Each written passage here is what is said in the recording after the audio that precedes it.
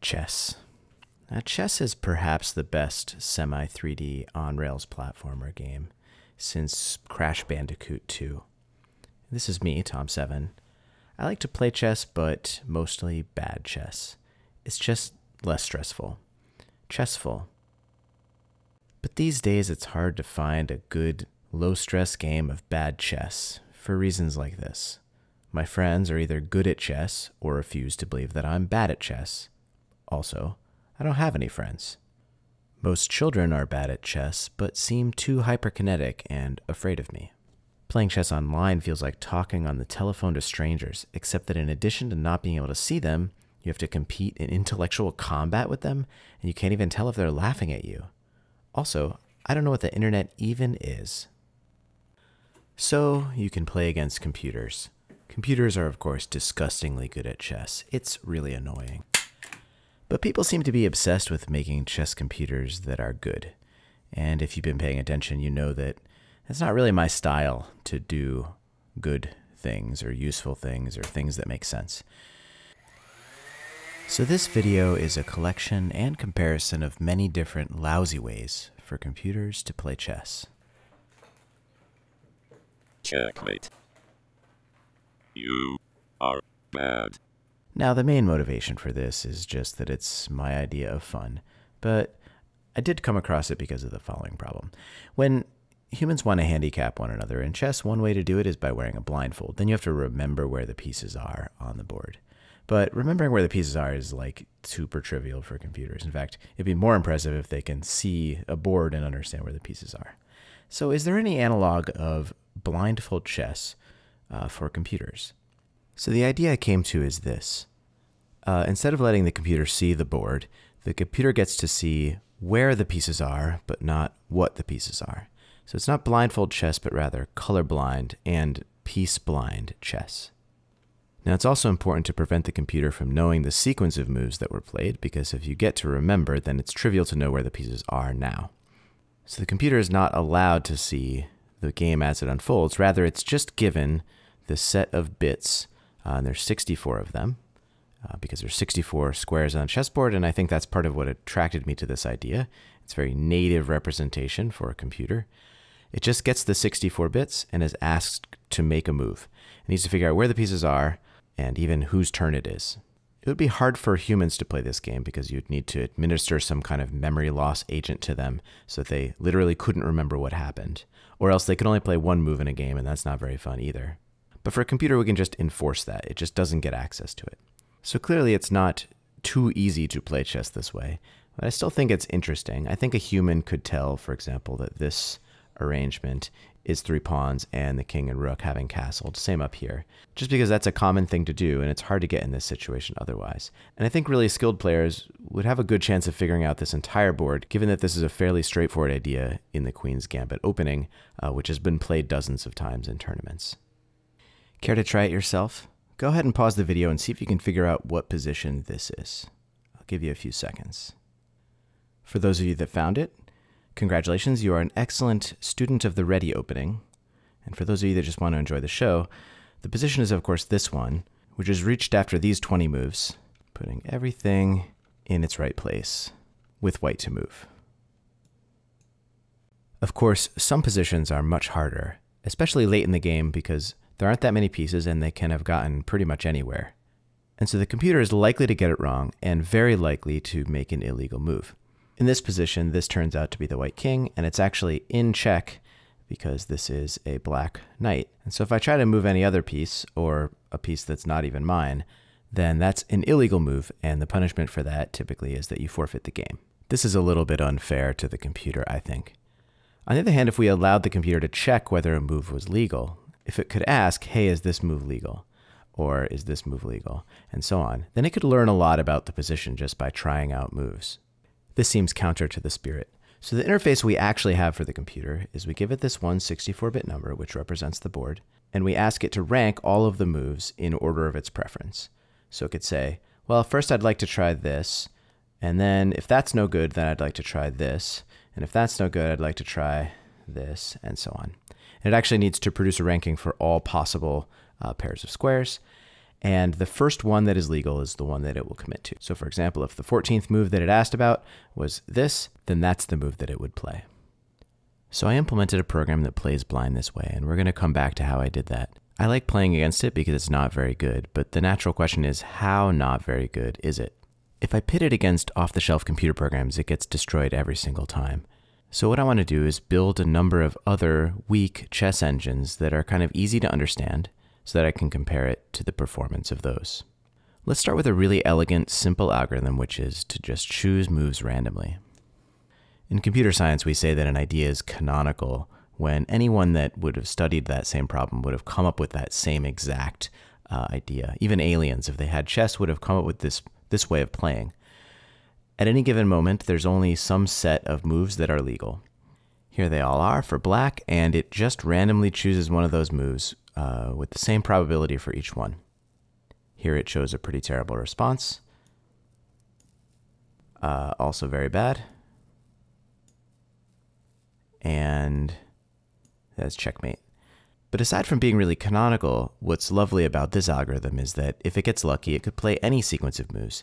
It could choose the best possible response to what I'm doing, better than even the best humans or computer programs have ability to do today, a sort of Boltzmann brilliancy. So in my mind, this is one of the best benchmark points to compare to. So to do that benchmarking, I'm going to run a tournament between all the different players that I build. Here we just have one player so far, so there's not much you can get out of this, except we can say that random move, when it plays against itself, it's usually a draw. That's what the blue color means. This diagram will make more sense as I come back to it and add more players. Now, it's not too important that the players be good at chess, but it's good if they do something. They have some preference. So here we'll have a player that likes to put the white pieces on the white squares and black pieces on black squares. And that'll be called same color. And of course we could do the same idea, but the opposite idea, which is to put white pieces on black squares and vice versa. That'll be called opposite color. So this tends to produce nice aesthetic patterns, which I find agreeable. Now, same color is always trying to put a piece, a white piece on a white square, but it can't ever do that, for example, for this bishop, which must always stay on a black square. So if it can't make any move that puts a white piece on a white square, it'll just make a random move. For example, here it'll move the bishop from a black square to a black square. And this idea of breaking ties with random moves will be a theme among many of the players. Of course, both of these players are bad at chess. They have a preference, but it doesn't really have to do with winning. It turns out that both of them are trying to put their pieces on the white squares, so they do end up fighting it out for control of those squares. But it's really only by luck that the white player ends up winning. I see I really started with some interesting ones. On average, it seems that all of these players tie when they play against each other. Same color and opposite color, both a little bit worse than random, it turns out. But note that same color and opposite color sort of do a different thing whether they're playing as white or black. So in this table, note that the rows are where that player is playing as white, and the columns are where that player is playing as black. And again, this will get more interesting from more interesting players. Let's keep going. So here we have two more players with a preference around where they put their pieces. The player called Huddle tries to move pieces such that they're close to its king. And the player called Swarm, here playing as black, tries to move its pieces such that they're close to the enemy king. Both of these strategies are somewhat reasonable. Of course, attacking the enemy king is good for winning, and of course, blockading your own king has some advantages in terms of defense. Now you might notice that these pawns don't seem that close to the king, but distance here is measured including diagonal moves because the king can move diagonally. So we have 1, 2, 3, which is the same distance as 1, 2, 3, for example. Now I'm not going to make you watch all these games all the way through, but it is at least a little interesting what happens in this case. White is able to get its own pieces closer to its own king, sometimes by capturing the black pieces that are near it, and then escorts its pawns to the back rank where they promote and accidentally checkmate black. Checkmate. Over in the tournament, we can finally see some of these players behaving differently. Swarm is in fact much better than random move, Huddle much worse, and this kind of makes sense. If you have a preference to attack the opponent, you're going to accidentally checkmate it sometimes. The next strategy is almost canonical. It's a way that children discover to play chess, which is to just copy their opponent's moves. Unfortunately, this strategy is not completely described because after a little while, you won't be able to copy your opponent's moves. Here I've captured this black rook with my rook, and now black can't do that, and I'm totally winning. So instead of literally copying my moves, this player is defined in a way where it tries to make the board symmetric along the y-axis. Now, as you know, this isn't the only kind of symmetry. If you've studied mirrors, for example, you know that mirrors reflect things horizontally. This is because they're horizontally polarized, unlike lakes, which are vertically polarized. These reflect things vertically. There's a third kind, which is a lens, which flips things all the way around. This results from circular polarization. I implemented chess players for all three types of symmetry. Here's a nice horizontally symmetric board that it was able to create. In the tournament, well, we still don't have any breakout strategies, so let's just keep on going. Another silly preference we could have is to believe that the board is actually upside down and that the black pieces belong on the bottom and the white pieces belong on the top. Here it is playing against itself and partially succeeding. That one doesn't do much better than random. We could also consider strategies that care about chess things. Here, the CCCP strategy has only the following priorities in order: checkmate, and if it can't do that, check my king, and if it can't do that, capture a piece, and if not, push a piece deeper into my territory.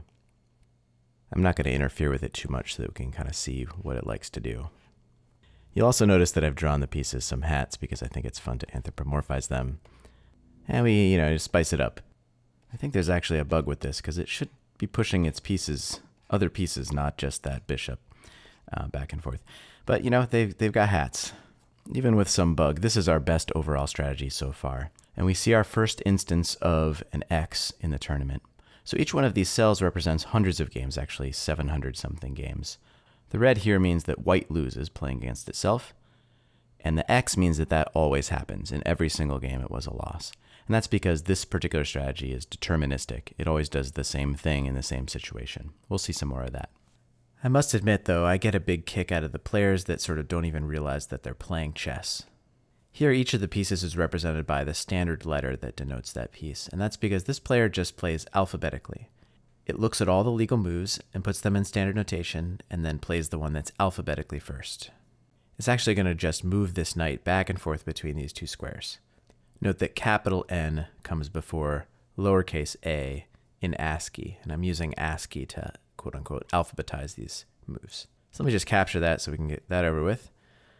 Now it's going to just keep moving this knight back and forth. And now it's just going to keep moving rook b8, rook a8, rook b8. So suffice to say, alphabetical player is not very good. There's also a variant of this that moves based on the coordinates rather than the sort of name of the move, and that one's just called first move. It moves lexicographically. And lo and behold, in the tournament, these players are very bad. Alphabetical is actually the third to worst player. Although since there are no X's, you can see that it doesn't always lose, at least.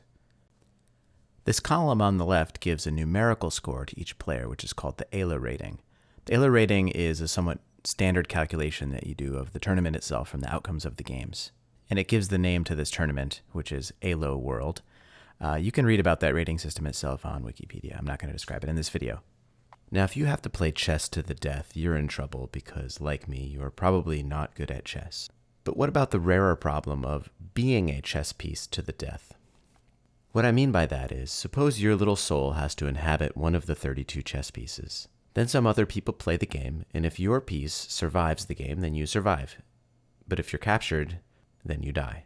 Here we're going to be concerned with the story of a specific piece. Not just any pawn, but this pawn. I can draw its path so that you can see what it does.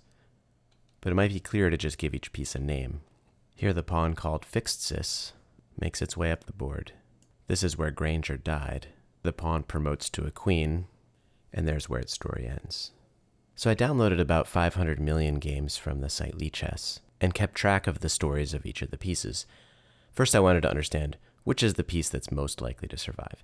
And you can of course read the paper if you want, but spoiler alert, it's these extremal pawns on both sides that are most likely to survive the whole game. But we can also talk about a specific piece's story. What's most likely to happen to Geneva here, or the White Queen? Where is it likely to end the game, and is it likely to be alive or dead there? For each of the pieces on the board, and here I'm just showing White's pieces, I computed exactly these things. So here darker squares are where the piece is more likely to end up. You could see that bishops, for example, can't get to half the squares because they can never leave their color. And the number on each square tells us the probability that the piece lives if it ends up on that square at the end of the game. So if we look at the f-pawn here, which starts in this square, it makes perfect sense that it's mostly confined to this region because of the way that pawns move. It can get back here. It must do that by promoting to some other kind of piece that can move backwards. And it's most likely to live if it ends up in this top corner for some reason. Interestingly, of all of the possible fates for a piece, the rarest one is actually for this f-pawn to die on this square. That only happened 1,200 times in all 500 million games. Getting here and surviving is more common.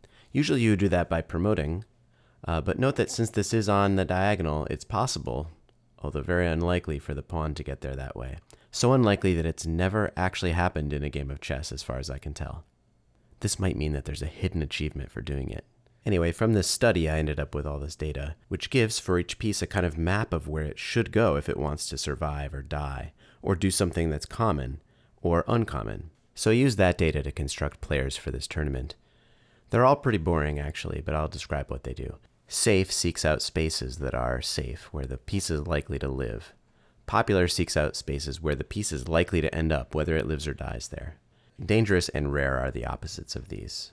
Survivalist and fatalist look at the ratio of dying to living on a square. Survivalist, of course, preferring to survive, and fatalist figuring, what the heck, we might as well get this over with. Weirdly, it has the best winning chances of these strategies. Next up, we have a group of wimps. This first one, Pacifist, does everything it can to avoid checkmating me, checking my king, or capturing any of my pieces. Here I'm able to move my pieces well into danger without any risk, unless of course I force the computer to capture. I tried to make this strategy even worse. Here, Generous tries to offer up pieces constantly for me to capture, and No, I Insist attempts to force me to capture its pieces. Looking at the results, all of these strategies do very badly. But Pacifist is actually the worst. It's the second least capable strategy of all. It turns out that offering up pieces and trying to force me to capture them usually ends up leading to a drawn game, whereas Pacifist leaves enough stuff on the board that it's kind of hard to draw, and it's easier to mate it by accident. I tried to come up with other simple, terrible strategies. Here the one called Suicide King just tries to move its king as close as possible to my king. Its name, of course, is literal, but also the name of this famous face card.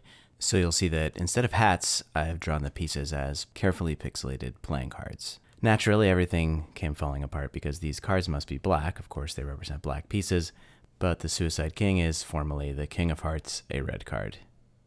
Anyway, this strategy is easy to beat, as you might expect, but it performs better than even playing randomly.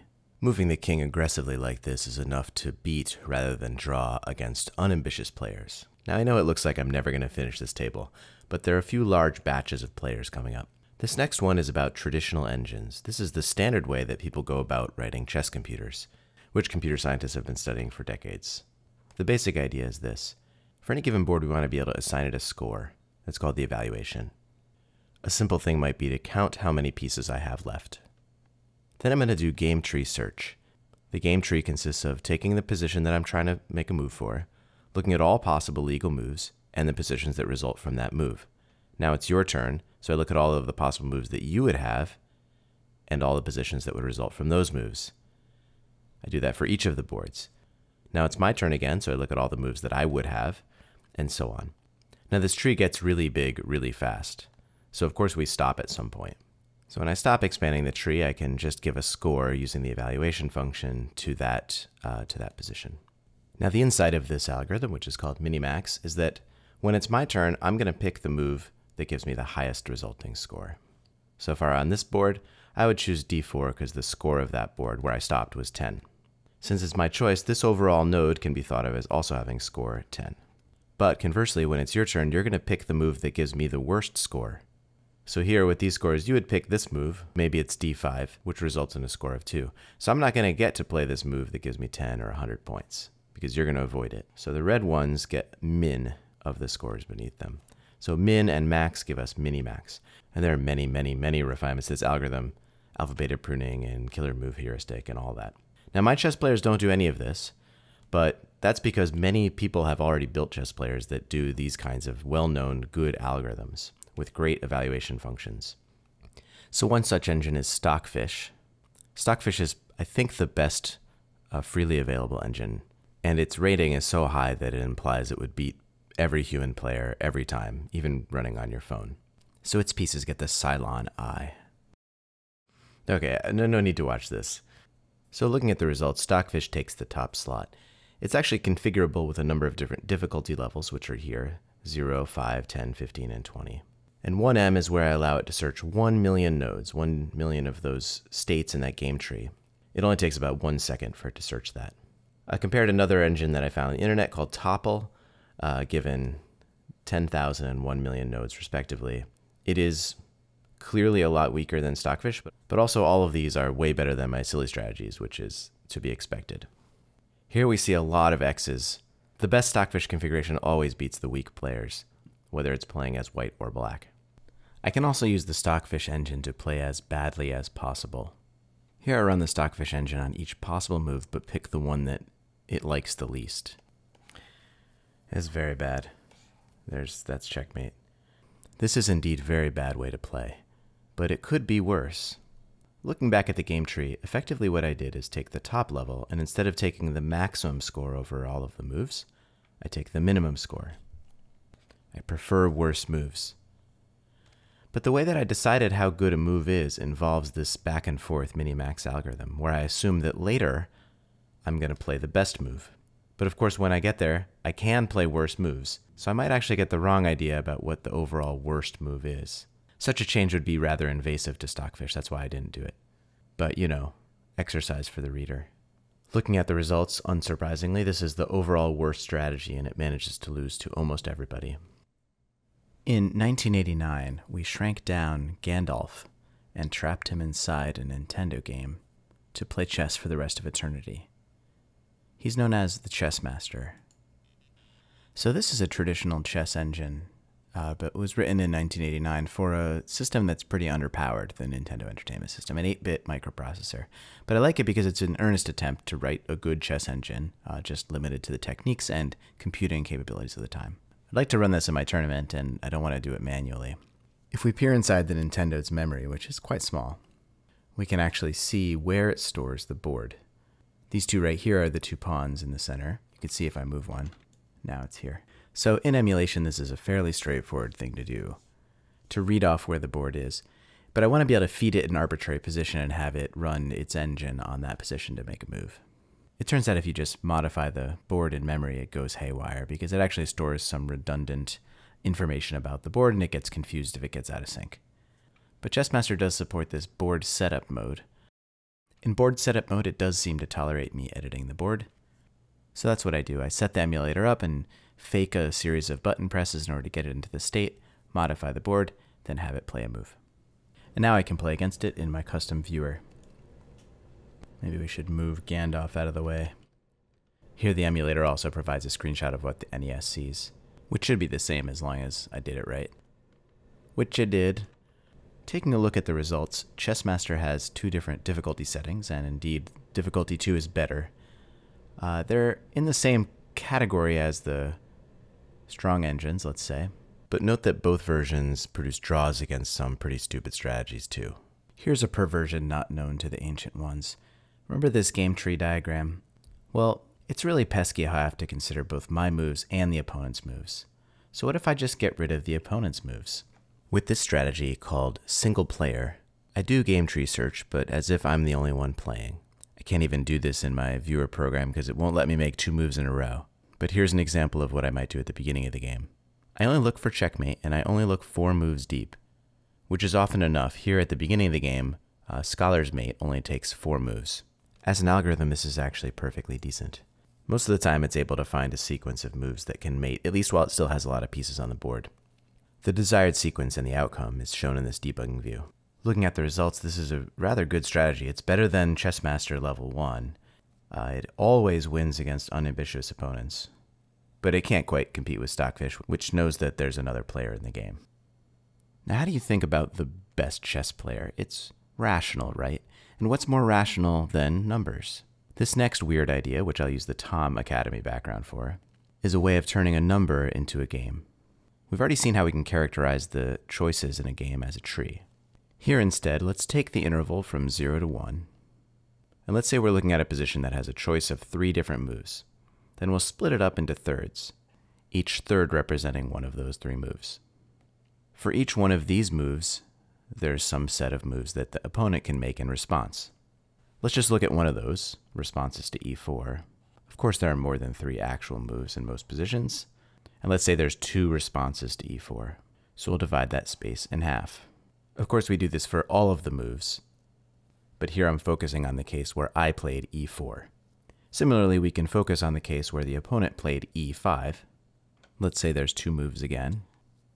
And so on and so on. So the idea now is if I take a line and I draw it through this space somewhere between 0 and 1, the boxes that it intersects are a sequence of legal moves that make up a game.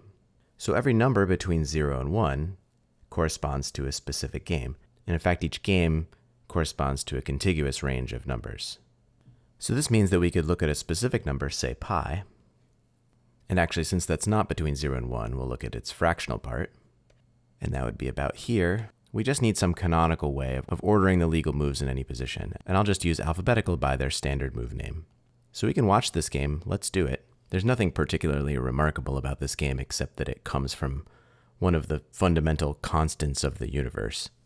It eventually ends in a draw.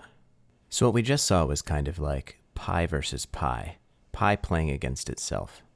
To turn this into an algorithm that can play other players, the most straightforward way to do this is, at each step, whether it's my turn or not, I'm going to look at the box that my purple number fell within, and I'm just going to zoom in on it in order to give me a new number from 0 to 1. Then I subdivide again based on the number of moves.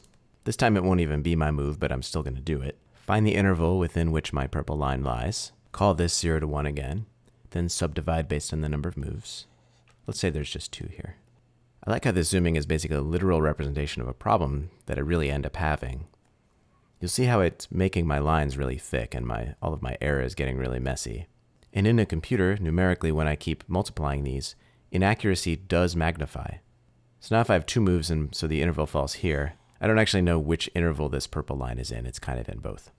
So to implement this, I'm actually keeping a rational approximation of both a lower bound and upper bound of the number of interest, say pi. And I do exact computations on those. And if I'm ever in a situation where I'm straddling 2 intervals, that means I don't have enough precision and I need to actually kind of start over. So I implemented this for the numbers pi and e, and not surprisingly, they're pretty similar to random. By the way, we can actually think of alphabetical, which picks the first move alphabetically, as being the same strategy applied to the number 0, its equivalent. Also in this list are binary versions of e and pi, which use the binary expansion of those constants in order to select the move. Just another twist on the same kind of idea. Of all of these, binary E actually performs the best, and that's because its preferred opening, so to speak, makes more sense than the others. Now 2 more nice strategies. I kind of wish I had covered these earlier when we both had more patience left. First, min opponent moves just makes moves that minimize the number of responses, that is, legal moves, that the opponent has after making them. This is a really simple strategy that encompasses some basic chess principles. For example, checkmate leaves your opponent with no moves, so it's the best one. Capturing pieces tends to be good because then the captured piece doesn't get to move, because it's like dead.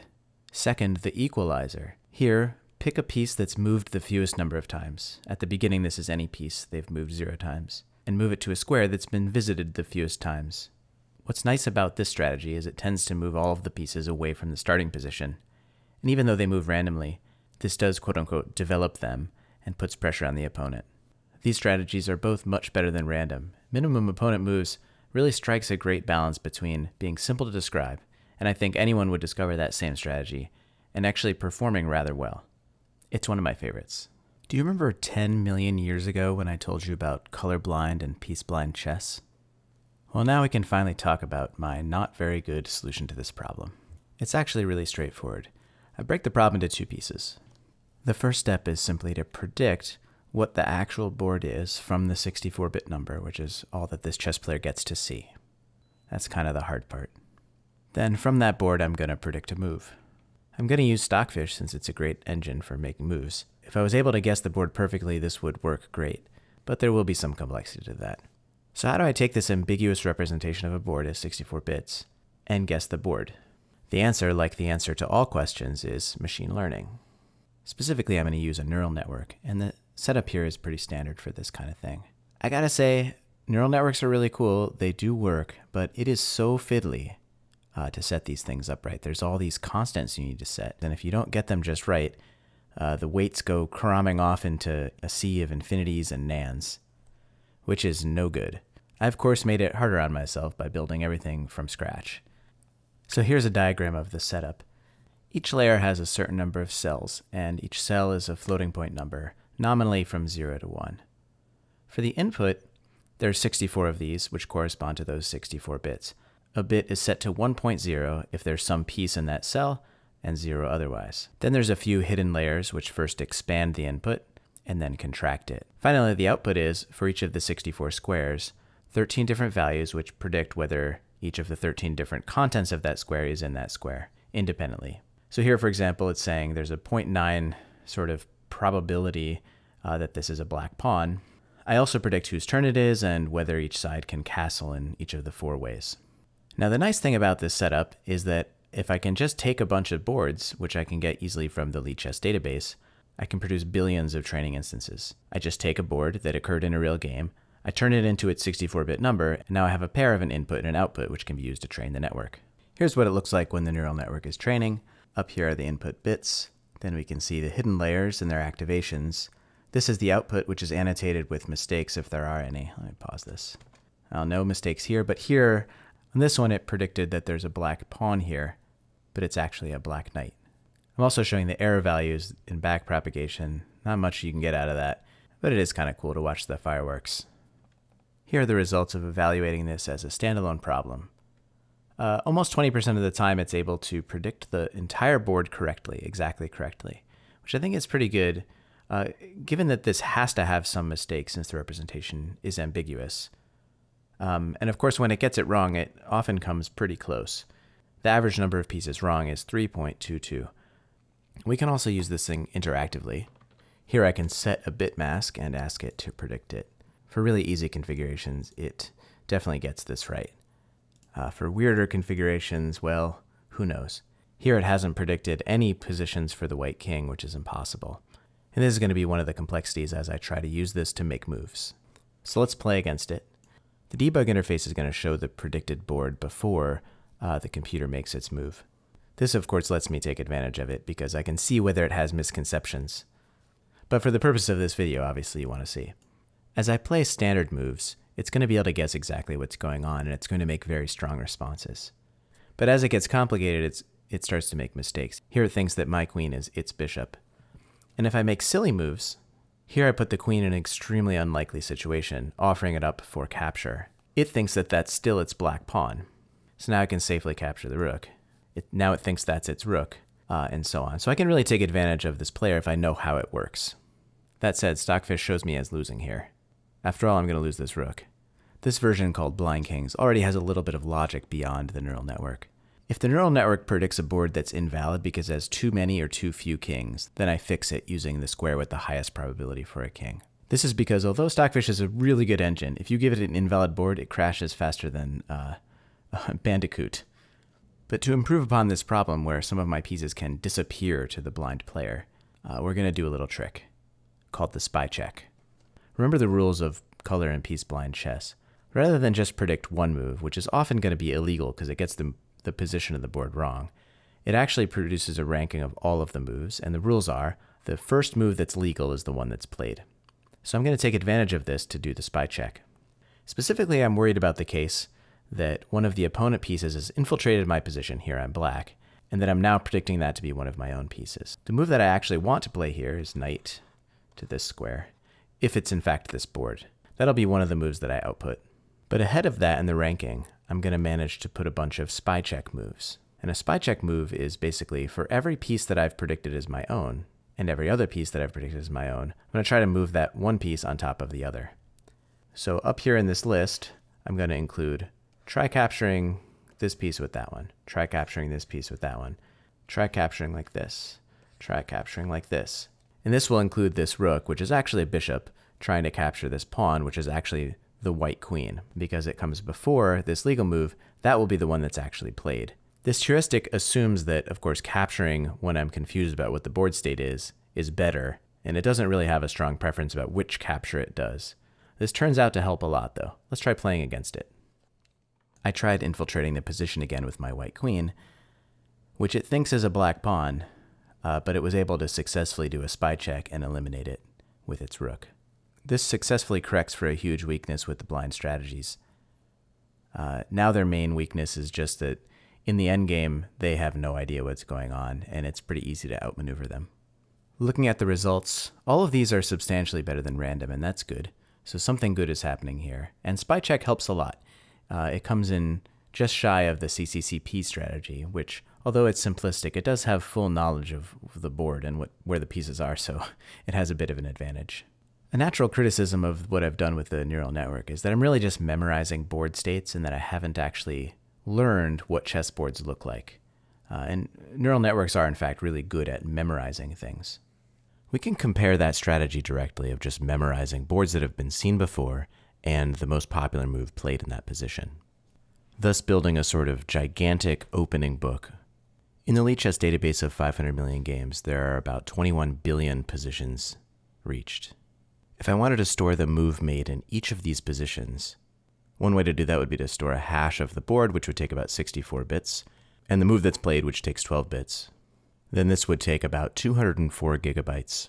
This would be using the most efficient packed representation. If I wanted a hash table, there would be some overhead for that. And even in my completely gratuitous desktop computer, I have only 128 gigs of RAM.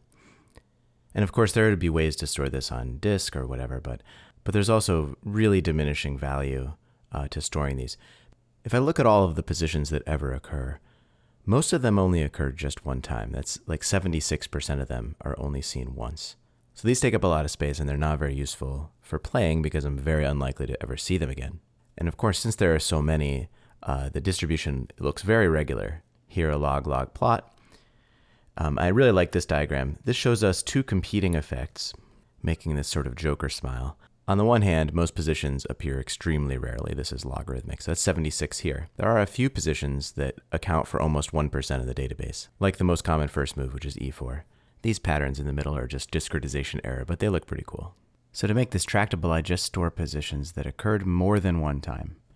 This is only 15 million distinct positions, and I can store all of the moves that were played in that position over all of the games. And this takes only 500 megabytes, which I can easily expand into a hash table in memory. So to turn this into a chess algorithm, it's really simple. I just look up the position that I'm faced with and see if it's been played before. If it has, I just take the most popular move in that position, which tends to be a good move.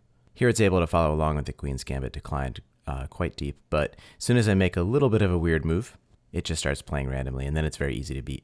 This player performs significantly better than random due to its knowledge of openings, but also significantly worse than the blinded players. The neural network that's part of the blind strategy is only 5 megabytes in size, so it also has 100x the efficiency of encoding these states and generalizing from them, even if it is just memorizing them. So that's a pretty good result. Finally, we're going to fill in the remainder of the blanks with one type of strategy, which is really a meta strategy. If we look at the ELO ratings of all of the players we've seen so far, there's actually a really large disparity between the best players, especially Stockfish, and the rest of the field. And given that this isn't a linear scale, this can cause some problems. For example, let's look at a hypothetical tournament. Now let's say there's two classes of players here, which is more or less what we see. There's the lousy players and then there's the engines. When lousy plays lousy or engine plays engine, it doesn't really matter what happens. Let's say it's a draw. But let's say that if engine plays lousy, it always wins. And if lousy plays engine, it always loses. This is a problem for our tournament analysis because although it's clear that the engines are better than the lousy players, which is what we'd expect, it's hard to tell how much better. If it's really the case that they always win or almost always win, then imagine the engines are actually 100 times better than they really are, or 1,000 times better than they really are. You're still going to see this same outcome. Making these engines better isn't going to make them beat lousy any more often than always. In practice, we do see an occasional victory of a random strategy against an engine, but ideally we'd be blurring these lines a little bit, not just for aesthetic reasons, but because it helps the ELO algorithm actually produce more accurate scores. The way I want to do this is with interpolation, following the methodology that's used to determine how spicy food is. This is called the Scoville scale. We take the item that's to be tested, some kind of spicy oil, and we feed it to an official tasting genius who has a golden tongue. We also ask this genius to taste some sugar water. Of course, the genius can tell these apart, so step 1 is done. Then we dilute the spicy oil 50% with sugar water and see if the tasting genius can tell it apart from sugar water. Of course they can, so we pass that round, but we keep doing this. At the point where the genius can no longer tell the diluted solution from sugar water, that's where our count stops, and that's what defines the Scoville scale. So let's do a similar kind of interpolation with our strongest engine, which is stockfish. The way we'll do this, of course, is to just flip a coin, and with a certain probability, either play a strong move using stockfish, or play a random move using, well, another coin. So I introduced a number of different players at different concentrations of stockfish, so to speak, and this does, in fact, smooth out the tournament a lot. Up here is the graph we were just looking at without these players, and you see a very large peak for the strongest stockfish. Here we see a smoother curve, and this is because of players like 99% stockfish that play almost as well, but every once in a while make a random move. As we would expect, the more stockfish you have, the better you do. Even a 1.5% solution is substantially separated from a random move, and even 99.9% stockfish does a little bit worse than pure stockfish. This makes a nice gradient between the strong engines and the lousy players, which helps with the accuracy of the tournament. Another nice thing about this is that we can actually assess how good a player is now by comparing it directly to a specific dilution of stockfish. So this gives us one more pretty good way to say how not good my blind spy check algorithm is. We can say that it's somewhere between a 6.2% and a 12.5% solution of stockfish mixed with random moves. So there you have it. A pretty picture, 30-something lousy ways to play chess. A pretty careful evaluation of my mediocre solution to an unimportant problem. And 40 minutes of our lives down the drain. Condolences and congratulations if you made it through the whole thing. If you have your own ideas about lousy ways for computers to play chess, feel free to suggest them. I might add them to this tournament. For now, it's on to the next project, which is teaching this dog how to play chess. It's going pretty well. Yeah, good. No. Okay, hold no. We're gonna put that one back. Try. Checkmate.